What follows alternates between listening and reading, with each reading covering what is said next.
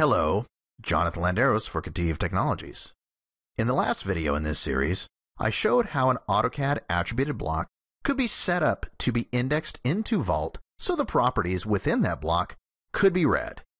In this video, I show how to set up Vault so it can make use for these properties and complete the circle. So let's have a look.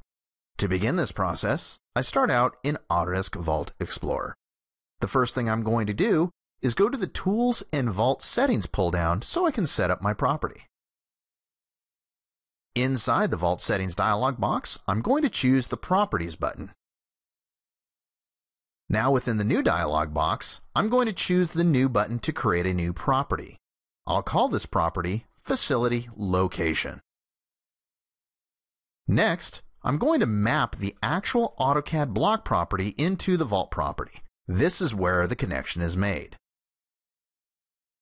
I'm going to click in the Empty File Property box to bring up the Import Properties button and choose Import from Vault.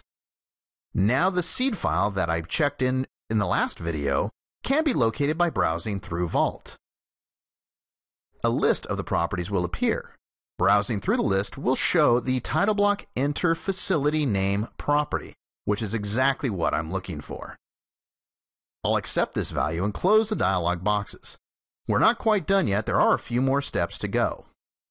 First, I'm going to show the new property inside of Autodesk Vault Explorer by right-clicking on the title bar and choosing Customize View. Now I can find that new property, show it in Vault, and arrange it by using the Move Up and Move Down buttons. Accepting this, the field will appear in Vault Explorer, but it's empty, so we have to fix that. So we have one big step left. I'm going to return to the ADMS console, which would be on your server, select the Vault inside of the ADMS console, and choose Re-Index Properties. This rereads the properties so they can be updated and will show the new property in Vault. It's important to note that this process can take a little while, so give it some time to finish up. But once that's done, return to Vault Explorer and hit F5 to go ahead and refresh your Vault. And now, the process is finished. It might seem a little long-winded, but remember, you're only going to do this a few times, and once it's done, it's done. So you'll be able to take advantage of it from this point forward.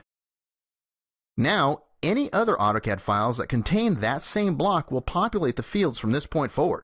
So with that heavy lifting done, now you can reap and enjoy those benefits. That's it for this video, and thanks for watching this series. I hope you find it helpful.